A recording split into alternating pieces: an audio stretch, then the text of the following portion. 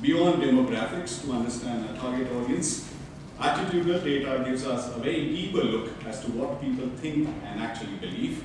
And of course, the needs becomes a foundation of our data that can actually override or reinforce attitudes. And that will give us a reason, why do I participate in clinical trials?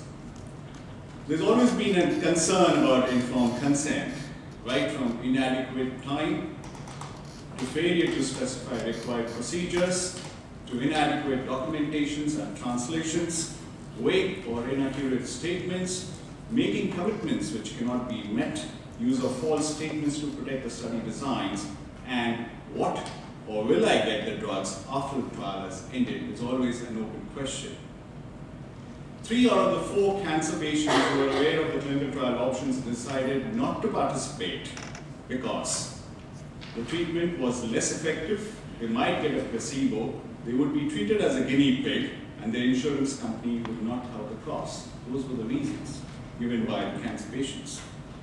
So how I go about doing that planning, of course, I must have feasibility studies done with absolutely no hidden surprises, a proper forecasting, like a leaky pipe, which will actually tell me, yes, this many recruitment subjects which I will get, a media analysis proper, a recruitment assessment, capacity evaluation, and finally, a clinical trials implementation process part of it.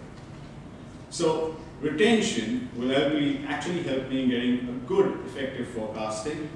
At the same time, in advertising excellence to reach the right study population, and an ongoing real-time performance matrix, which will tell me hands-on, site-on, what are my results, and what are the sites which are non-performing part of it.